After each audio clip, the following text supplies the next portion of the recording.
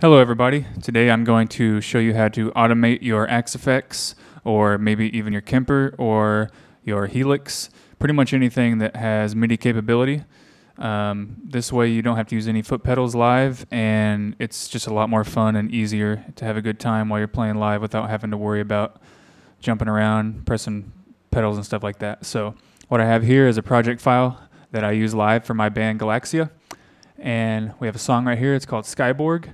And I have up here, pan to the left, I have everything I want to send to front of house, which would be synths, any sort of backing tracks, ambience. And over here to the right, I have everything that's going to our drummer.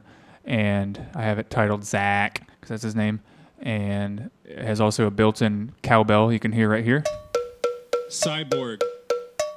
With my countdown. 7, 6, 5, 4, 3, 2, 1.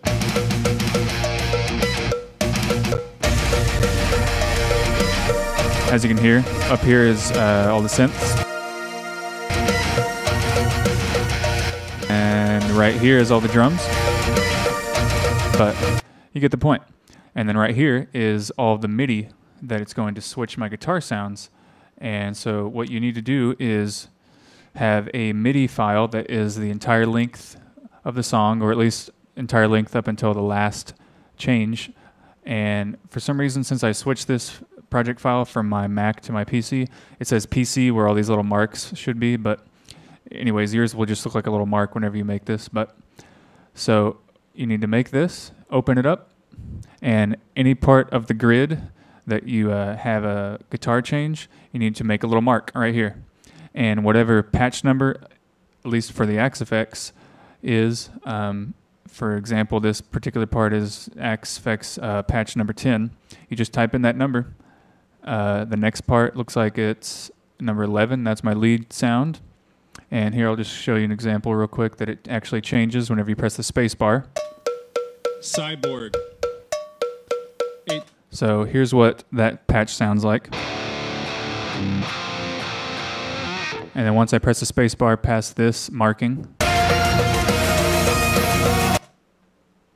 once you press the space bar past it, excuse me, you'll have this sound, which is my lead sound, and so on and so on. So you just do that with every single change you want throughout the song. And this is all to a grid. As you can see, this tempo is 205. And what you need to do on this channel is go to your inputs and outputs and go up to the MIDI hardware output, and you need to select your output of your device, which in my case is a Focusrite Sapphire Pro 14. And I am going from the MIDI out of my interface into my Axe effects MIDI in, if that makes sense. I'll put a little graph up.